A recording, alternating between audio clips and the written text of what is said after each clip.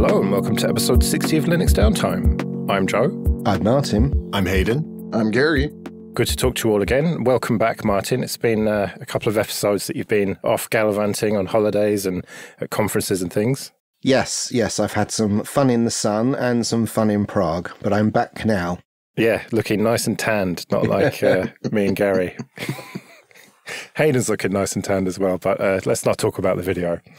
So today, instead of a serious topic like we've had a few times, I thought we'd just do something a bit lighter today and just talk about some of the stuff that we've been up to in our Linuxy lives, in our downtime, if you will. So who's going to go first? Martin, you haven't been around for ages. What have you been up to lately? So I've been working on a few projects, one of which is brand new, and we only decided to start it last week whilst we were at the Ubuntu Summit. So there's a few of us from the Ubuntu community that have sort of decided this is an interesting idea, and it's called Butterfly.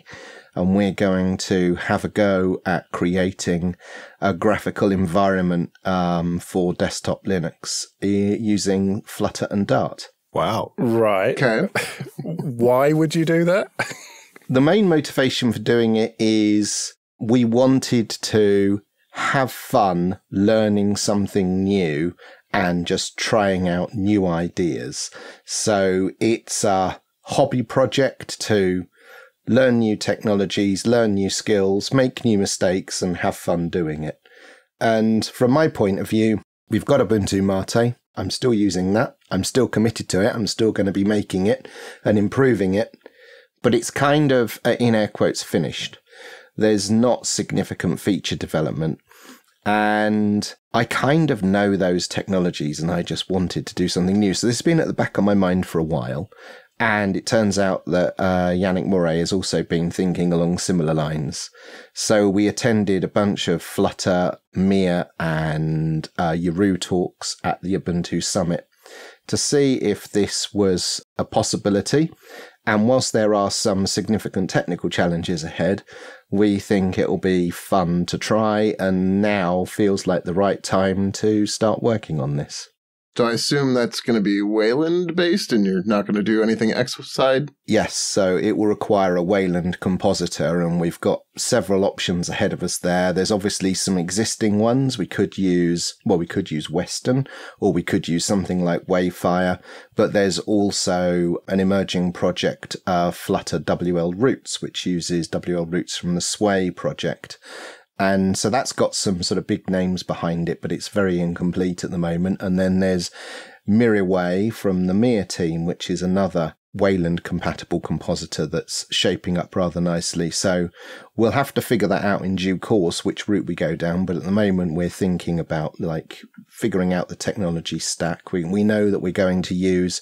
So the Yaru team have been hard at work. They've made themes, icon sets, and widgets to fill the sort of the gap that you need for creating desktop applications. Google and Canonical have been finalizing the specifications for multi-window support in Flutter, which isn't there now, but is coming soon. So it feels like all of the bits are sort of falling into place. And then, Canonical have got the new installer implemented in Flutter. The Yaru team have been working on the new software center. There's a settings app. There's all sorts of interesting stuff out there, and it's just new, interesting, and different. So we've put the project infrastructure in place, and we've actually started sort of building the initial images of the what will be an operating system. Is the base going to be Ubuntu then? Yeah, so the graphical environment is called Butterfly, and we are going to make Ubuntu Butterfly, which is initially going to be a remix, and we think in maybe a couple of years we should be able to sort of make a stab for sort of official flavor status, and we've got sponsors within the release team to help us get to that point. Right, so this is not just a technical demonstration then. This is something that you think can actually work. And so therefore my question is, how is this going to work with existing applications in, say, GTK, Qt, Electron, that sort of thing? So that's one of the interesting problem domains. There's a couple of ways to address that. There's another project out there, which is looking to achieve similar goals to ours. It's called Dahlia OS, and it's very well established, and you can actually download and install images. And theirs is a mix of Flutter and Fuchsia and Linux. And they've got some interesting approaches to that problem, and they're trying to fix, or rather find a good workable solution to running non-Flutter apps inside their windowing environment. They've joined our discussion forums, and they've shared some fantastic information about the mistakes they've made so far and the potential paths forward. So this is all very much up in the air. Initially, just to get things bootstrapped, we will use one of the existing Wayland compositors just so we can get things up and running. We'll figure out how we tackle the whole compositor, window manager problem another day, another year probably. Our aspiration is we will deliver Flutter applications all the way through, but you will still be able to install and run traditional Linux applications on the same platform. Very interesting. So, Gary, you've been playing with a carrier board for multiple Raspberry Pi modules. Yeah, so a while ago, I ended up picking up a bunch of Compute Module 3 lights. Long story, don't ask. I know they're hard to come by. So I was trying to find a way to run all of them, and I discovered there's this carrier board out there called the Turing Pi. Now, they currently have a V2 on the market that's for the Compute Module 4s, but I was trying to find the V1 because I had the CM3s. Anyways, I finally managed to find it, and I got just about everything running on it. Turns out one of my compute modules is dead. So I installed K3S on it. That's micro Kubernetes. I have a small container load of stuff I self-host in my house. And the intent is to get everything moving over to that. So I took the existing K3S that's out there, that Ansible scripts for it, updated it a little bit, that kind of stuff. So I've been playing with that kind of stuff, just, trying to simplify my container setup. So while I understand that you can run K3S on a Raspberry Pi just fine, aren't you a bit constrained by RAM? A little bit, yeah. The CM3 lights only have a gig. Oh, right. I thought it was 2 gigs at least, but I have 5 of them that are working. So I've got 5 quad-core processors and about 5 gigs of RAM, but like most of the stuff I'm running is just sitting there idle most of the time, right? It's like I've got a Prometheus that's running, watching metrics. I've got Telegraph that's basically I've got set up to be smoke ping, stuff like that. So like, it's not like I'm trying to run Elasticsearch, right? So like, I don't need gobs and gobs of memory. Right. That's nifty. And what size is the whole thing? So the board, it's a mini ITX, and I just have it in a small like media player case right now. But it's got its own 12-volt DC barrel jack power supply, and then, just it's in the case and it goes. So, and the board has a built-in switch too. So literally you just plop the compute modules in, and there's SD card slots on the board for each Pi. They recommend you use the CM3 pluses so that you have the eMMC, but I don't have those, and they're impossible to find right now unless you're rich. So yeah, I've just been going with the SD cards for now, and it works fine. So, Hayden, you've been playing with the Windows Dev Kit 2023 for longer than any of us have known about it. It seems you got a pre-production unit. This is their ARM box, which is it's kind of a little bit like a Mac Mini, an M1 Mac Mini. And obviously you've been running Windows on it, but you have presumably been running WSL on it as well. Yeah. The Windows Dev Kit was announced at Build in May. I've had a pre-production unit for a couple months now. I've been kind of pushing and testing WSL on ARM, kind of seeing where the limits are on this box. The intent of the kit is to drive adoption of Windows on ARM.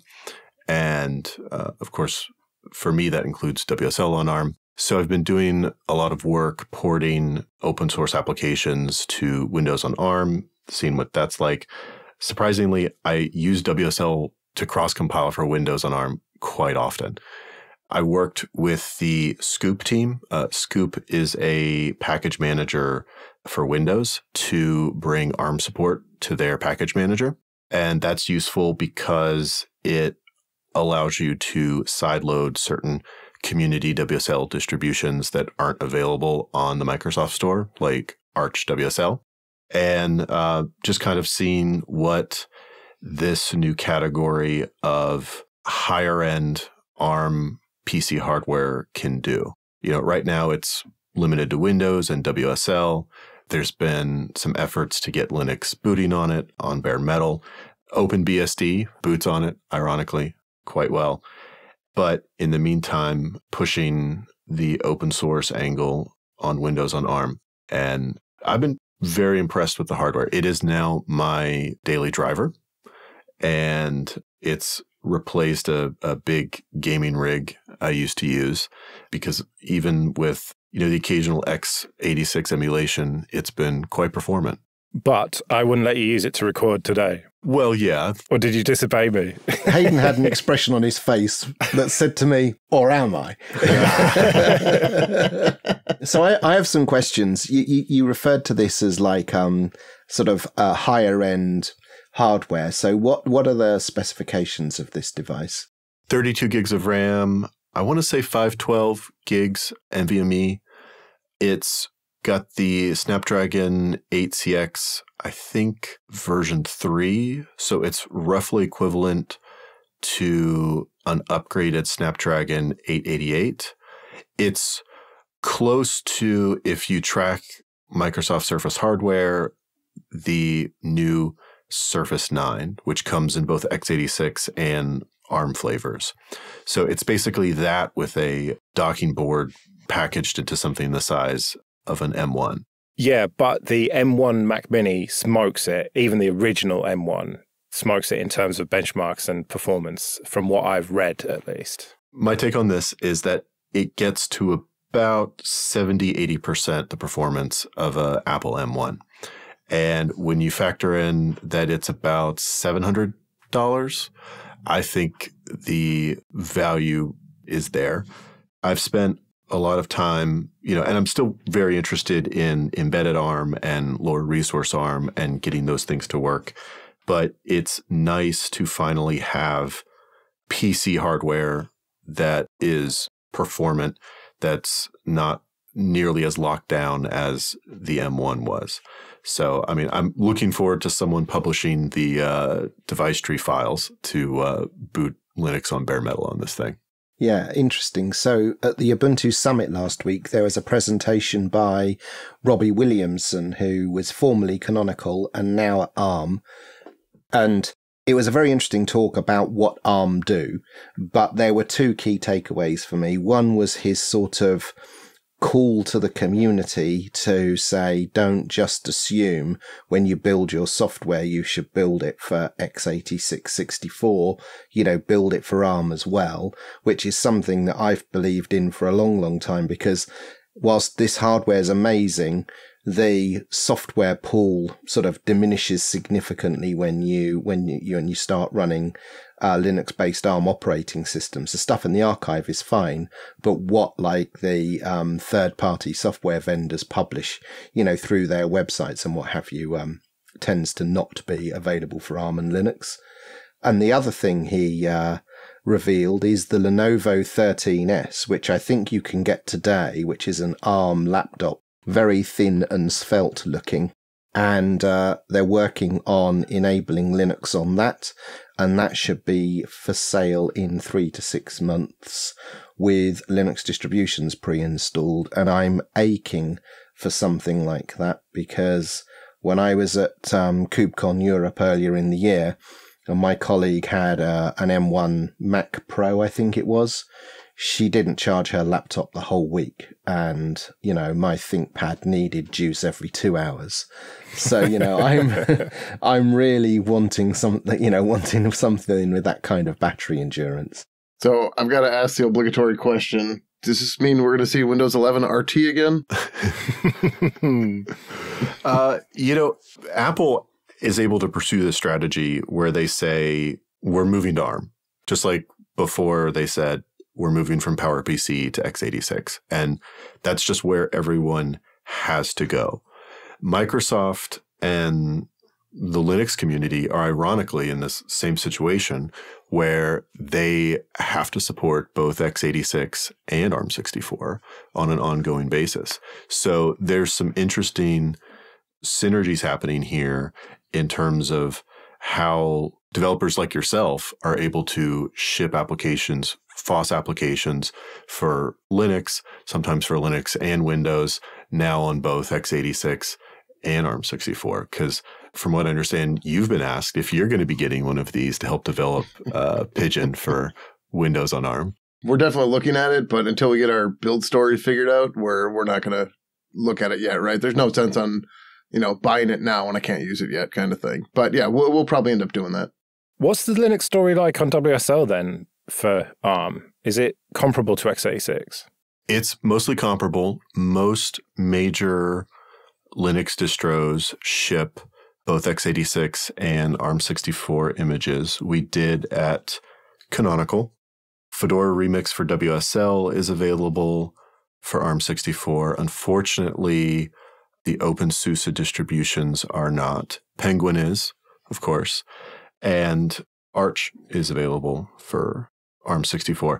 So it relies on the WSL distribution packagers, if they're distributing it through the store, to actually package both a x86 and ARM64 image. And then when you download from the store, it downloads the respective image that you need. So when we originally provided Windows on ARM support, when it first debuted a couple years ago in Penguin, we actually had to test this on a Lumia 950 that I had flashed with the full desktop version of Windows 10. And that's a phone. It was a phone, yes. So yeah, Penguin, the first builds of Penguin for ARM on Windows were tested on Windows 10 flashed onto a Lumia phone. So the Windows Dev Kit has been quite an upgrade in terms of the developer story for WSL on ARM.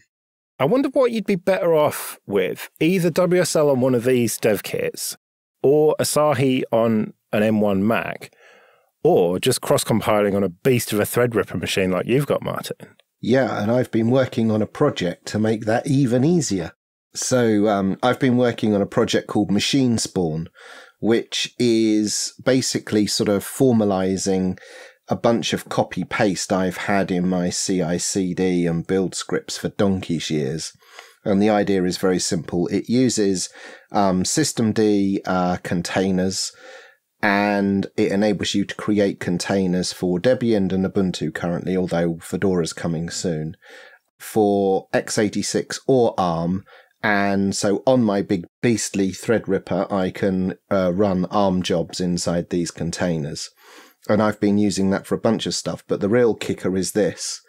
With the help of Danny Llewellyn, we've got that running in GitHub Actions.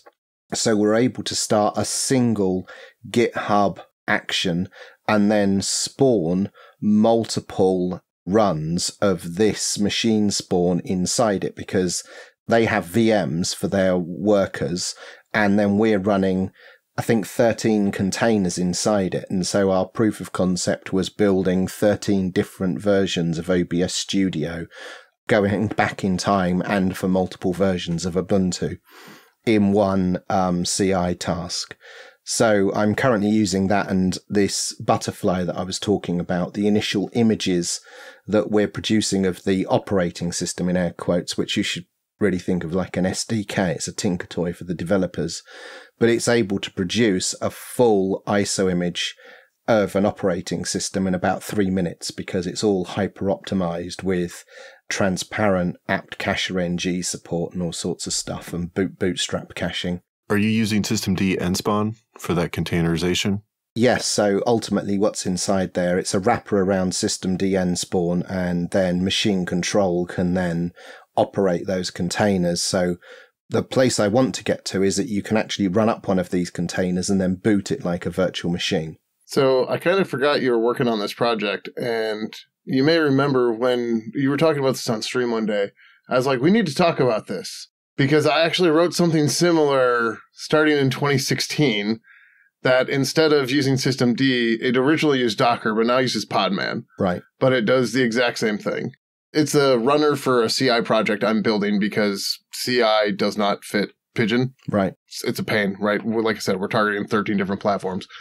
So I built something very similar using containers. So it's just funny that the different approaches where like I'm just like shelling out to Podman now and you're using systemd directly. Yeah. And what I've recently discovered is one of the things I was going to work on for machine spawn was the ability to build Debian packages inside these containers. But I found that there is prior art, and it's called DebSpawn, which uses all of the exact same technologies. It's made by Matthias Klump, who's one of the Debian developers, and it's perfect because he's literally read or rather I'm reading his mind because he created this a couple of years ago, but it does the same thing with transparent apt cacher ng support, and you basically give it a file link to a source package and it creates a container and builds, and then you harvest the artifacts at the end. So, and again, it's using systemd containers. So DebSpawn I'm just going to start using because it's amazing, and I'm going to continue to develop machine spawn because machine spawn is really about like building operating system images. I've been using it to build Raspberry Pi images for about 6 years or so. I've now got an implementation that's building an x86 image, and I'm thinking I could harmonize that and I could have a single tool that could build your Ubuntu images for x86 and Raspberry Pi all in one convenient little wrapper. So I'm having a lot of fun with that one. I love systemd containers. They're epic. They're really light. You know, using Docker and Podman for this stuff, it's all possible, but stepping inside with systemd spawn, it's terrific. I love it. Well, we'd better wrap it up, but do let us know what you think of this format. If you want to hear more of the stuff that we've all just been playing around with and stuff, you can email us show@linuxdowntime.com. But we'll be back in a couple of weeks. Until then, I've been Joe. I've been Martin. I've been Hayden. I've been Gary. See you later.